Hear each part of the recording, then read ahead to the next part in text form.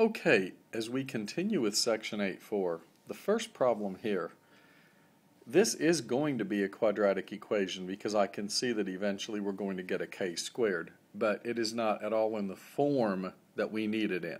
So let's start off by distributing. 4k times k is 4k squared.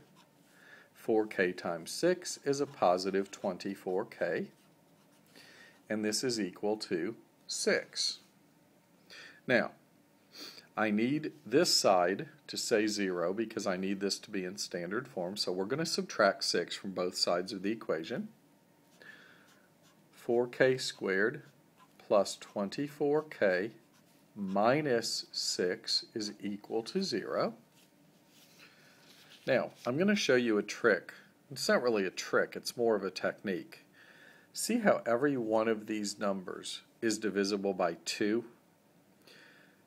I prefer to keep numbers as simple as possible. It makes factoring easier, it makes the quadratic formula easier. Let's divide everything by 2. And of course, the reason I can do this is an equation.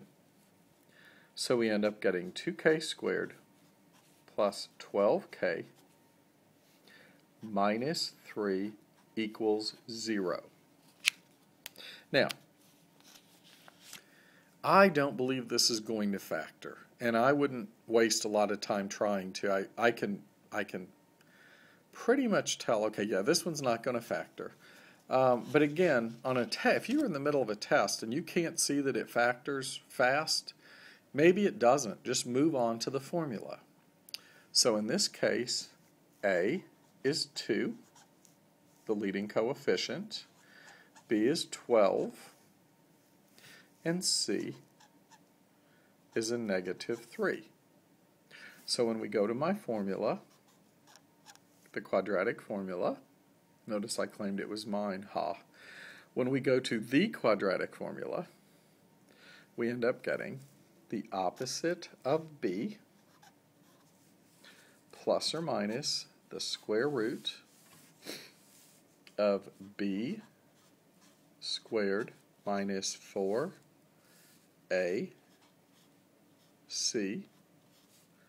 all divided by, and that bar needs to go the whole way, 2 times A.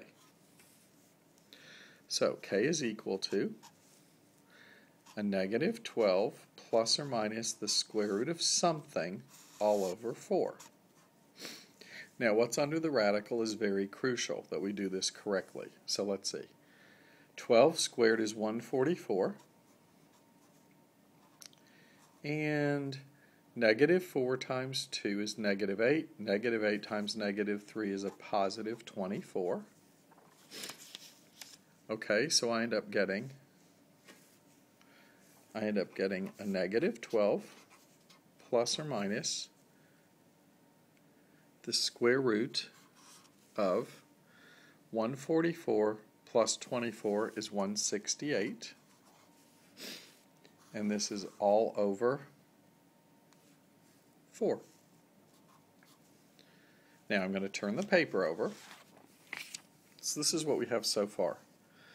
We have a negative 12 plus or minus the square root of 168, all divided by 4. This is my answer. This is what K equals.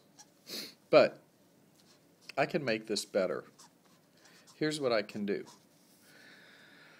168 has a perfect square as a factor, and that would be the number 4. You can always find that out using your calculator.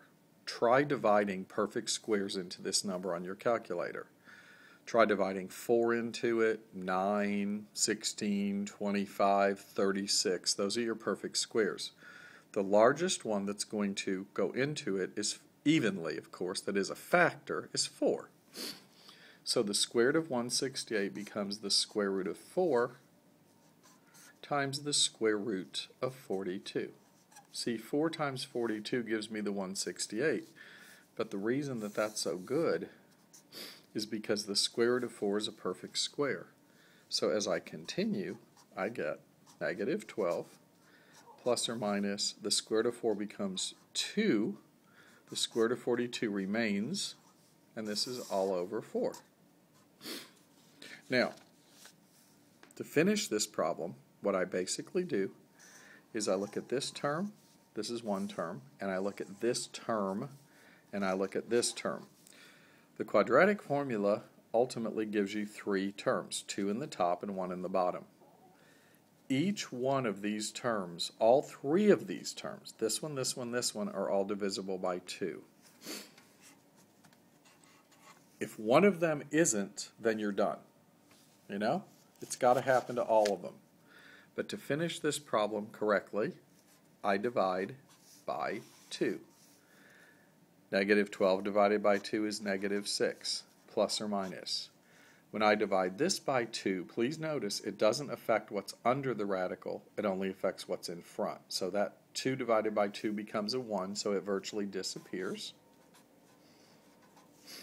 And then on the bottom, we have the 4 divided by 2, which is 2.